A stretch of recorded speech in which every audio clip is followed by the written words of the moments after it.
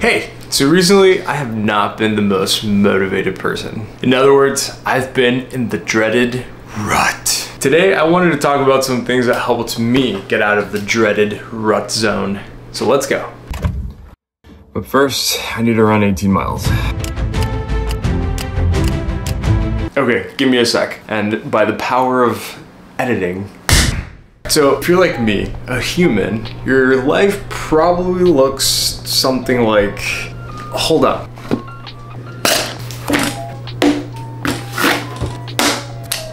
Okay, so I'm hoping your graph looks similar to mine. We've got this common graph. In the x-axis, we've got time. The y-axis, I'm gonna call self-improvement. So as far as the graph goes, if you're not perfect, you're gonna have these little wins and then a rut, a win and a rut, and it is just a constant sequence of these. And then you might have some larger dips in this, and I like to call these cataclysms. And these cataclysm events can be maybe someone in your family dies or you lose a job, something that really impacts your life in a pretty dramatic way. For the purpose of this video, we're gonna focus on the smaller dips, aka ruts. The one thing I do want to point out is that if you zoom out, there should be an upward trend on this graph. Yes, you'll have the ruts and the cataclysm events, but overall, it should be going upward for you. If you don't feel like your graph looks like this, or you're in one of these cataclysmic events, then it might be worth searching for help. There's definitely a difference between a rut and depression, so just food for thought. Alright, so how do we actually pivot from acknowledging our ruts to actually getting out of them? First, let's talk about momentum. You've probably heard sayings like, how do you eat an elephant? One bite at a time. Or things like, every journey starts with the first step, blah, blah, blah. But when you're down in the dumps or unmotivated, even that small step feels impossible. That's where things like a to-do list comes to the rescue. You see, to-do lists don't have to have these complex tasks on them. I'm in a rut to-do list looks very different than everything is perfect and alright in the world to-do list. For example, my in the rut list will have things like make coffee, read for 5 minutes, make a protein shake. Things I know that are simple that will give me the satisfaction of crossing it off the list. After I have successfully completed a few days of these very simple to-do lists, then the tasks on them start to gradually get more complicated and complicated until eventually I am in my everything is alright in the world to-do list. Number 2, soak up the sun. Get some sun. If you tend to watch or listen to the same type of content that I do, then you know who Father Huberman is. Probably go into the grave saying this, so forgive me if people have heard me say this before, but the single best thing you can do for your sleep, your energy, your mood, your wakefulness, your metabolism is to get natural light in your eyes early in the day. I'm going to link his video down below because he will give you a much better explanation as to why being outside in the sun is beneficial. But trust me, it really does work. Get outside, take a small walk break, whatever you can squeeze out throughout your day. But seriously, picture two people stuck in a rut. One of them is locked away in a dark room with 0 windows and no light whatsoever. And the other one is outside, sitting on a table, listening to the birds chirp, watching the squirrel run in the grass, looking up at the big blue sky. Okay, I might have gotten carried away, but it's a good segue to my next point. Number 3, connection. You see, you and I, humans, are social creatures. We require that connection with nature and other human beings. When we are in these ruts, it's easy for us to isolate ourselves, hide away in a dark room, and watch Netflix all day.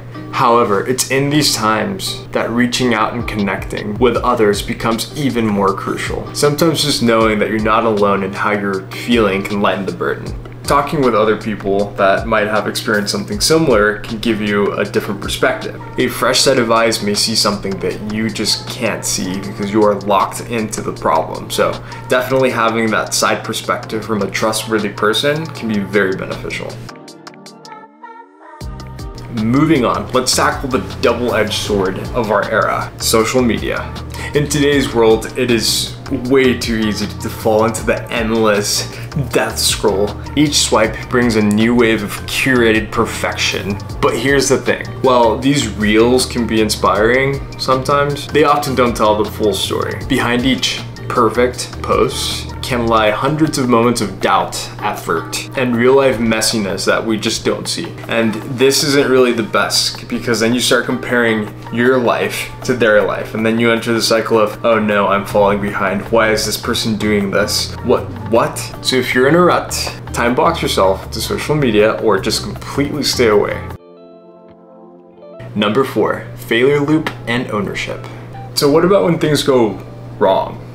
Very wrong. It's easy to get trapped in an infinite failure loop and you never make it out of that rut. It feels like every time you're about to get out of that little hole, you fall back down. It's in these moments that we encounter the failure loop, a cycle of setbacks, disappointment, and often confidence destroyer for us. The secret to breaking free from this loop isn't to avoid failure, but it's to embrace it and grow from it. That sounds easy, but let me break it down.